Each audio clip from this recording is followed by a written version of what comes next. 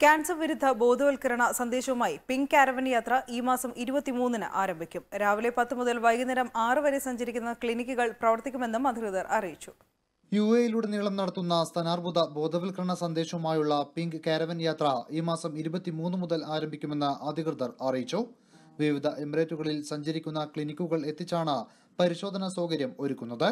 രാവിലെ 10 മുതൽ വൈകുന്നേരം 6 വരെ ഈ ക്ലിനിക്കുകൾ പ്രവർത്തിക്കും.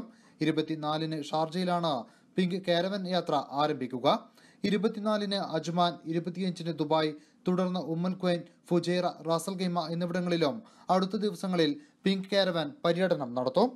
ഇതിന് മുന്നോടിയായി 22-ന് ഷാർജയിൽ സഹാറ സെന്ററിൽ വനിതകൾക്കായി സൗജന്യ മെഡിക്കൽ പരിശോധനയും നടത്തും. വിവിധ പരിശോധനകൾ ഷാർജ നാഷണൽ പാർക്കിലും നടക്കും. കുടുംബങ്ങളെ കേന്ദ്രീകരിച്ച് ബോധവൽക്കരണ പരിപാടികളും ഉണ്ടാകും.